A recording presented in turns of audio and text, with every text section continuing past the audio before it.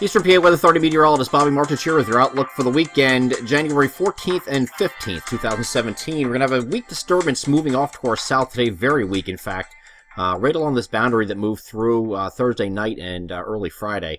Moved off to the south here and kind of stalled, and a little weak wave low pressure is going to move along that. You can barely even see it, but there is a little wave of low pressure here. The only problem is we have the strong high that's sitting right here.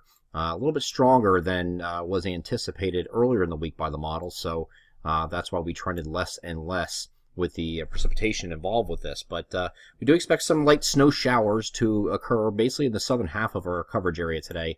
Not much in the way of accumulations, very lackluster amounts, if you will, and those will mostly be on a non-paved surface type accumulations situation because it's just coming down so light, and I really don't expect it too much. Just some coatings, maybe up to an inch if you're lucky. And that's, again, maybe our southern locations for that to occur. Maybe south, I'd say south of I-78 would probably be a good bet. As we go into the NAM future simulated radar, just going a little bit forward here, you can see a lot of, not even showing up as blue here. These are just grays, they're so light. And some of this might not be reaching the ground either because of the fact that it's so light, but and we have that high pressure and dry air in place. You do have a couple rain showers across the southern regions here. Well, it might have a little bit of freezing drizzle in some areas where that where the precipitation does break through later toward the evening, but this does start to move away then in the evening and gets out of here. This is not a big deal whatsoever, so I don't want anybody to think I need to start canceling plans or something. This is not going to be a roadways accumulation as a grand or general rule. The grand scheme of things, I was trying to say, will not be a big deal.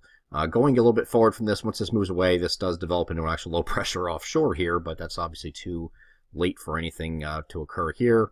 And then we're going to get into a kind of a tranquil pattern here at first. We're going to have high pressure and control here for Sunday, so a mostly sunny sky, and temperature's going to creep up back to near normal for this time of year, maybe slightly above by Monday. I do expect it to be dry here on Monday, though. We're going to have a warm front that's going to be pushing through here on Tuesday. Could have a few showers with that as it does so. And this will be in the form of rain. I don't expect any wintry with this.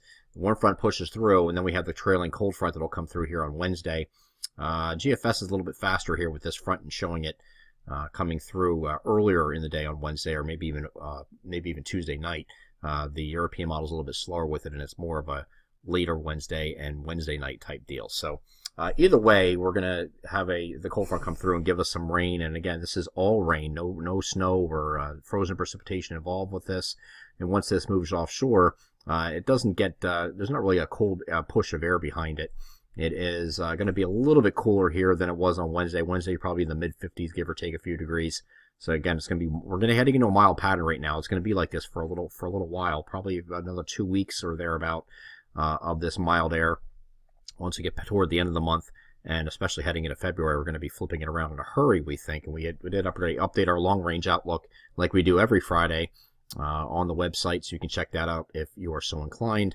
But we do expect a big turnaround here in the month of February.